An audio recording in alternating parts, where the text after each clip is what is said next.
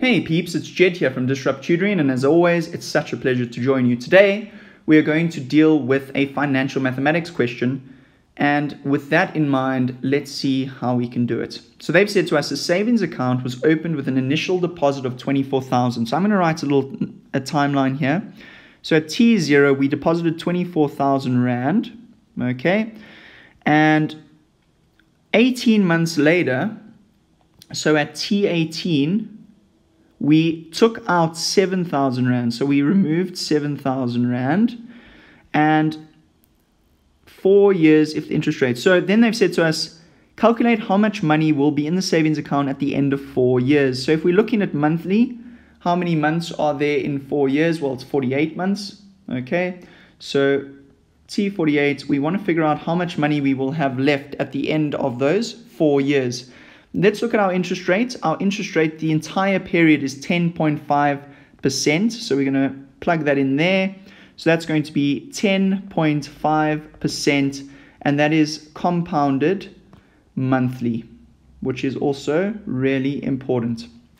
Now let's build an equation for this. We want to figure out what the A value is at the end of this period.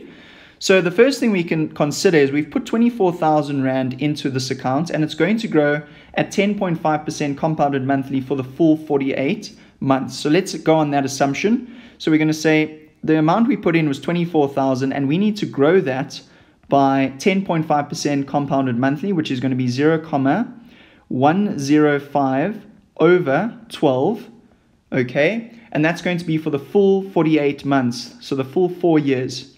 But we know at 18 months, we pull out 7,000 Rand. So we need to pull out not only the 7,000 Rand, but we also need to pull out the 7,000 Rand plus any interest that would have been accumulated if we had left it in the account. So we're going to say minus 7,000 Rand, okay, multiplied by the interest that we have also lost. Okay, so that should be 105.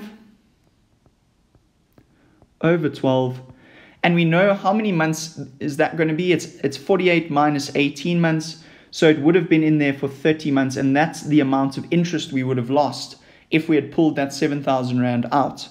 We're going to plug all of that into our calculator very, very carefully, and we're going to be left with a final answer of 27,000 Rand 369,56. Okay, so what's very important here is building this timeline so that everything is out in front of you, nice and easy to work with, and then thinking through how this 24,000, if it had stayed in until there, what amount of interest would you have earned on top of that 24,000 Rand?